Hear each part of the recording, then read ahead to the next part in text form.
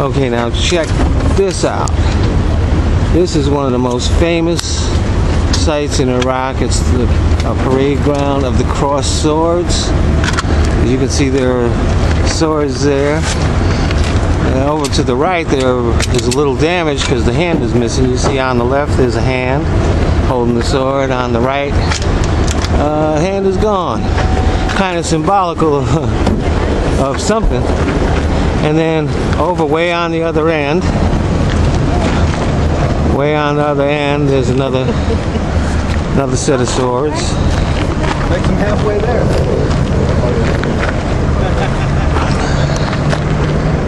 Okay, I'm getting some glare so that I can't see what I'm looking at.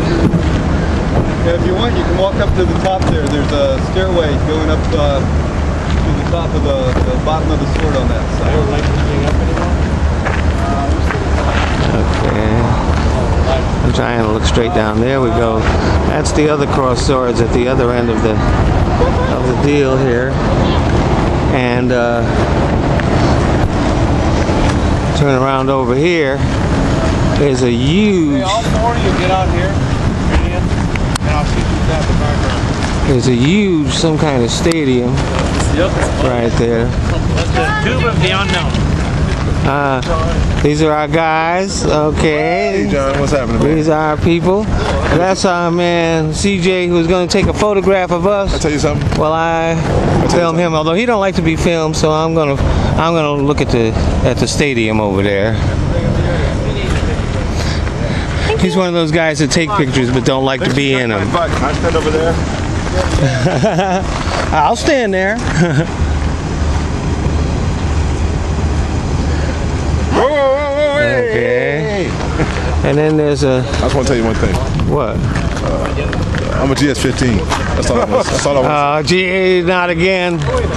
Not again. Willie has been driving us crazy with that GS15 stuff. Anyway, there's the stadium, and then there's a cool building. Let's see how close, how zeroed in I can get on that.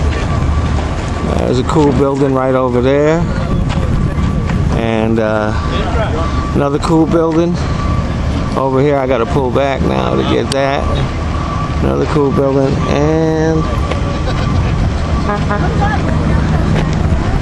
and we're back to the crossed swords.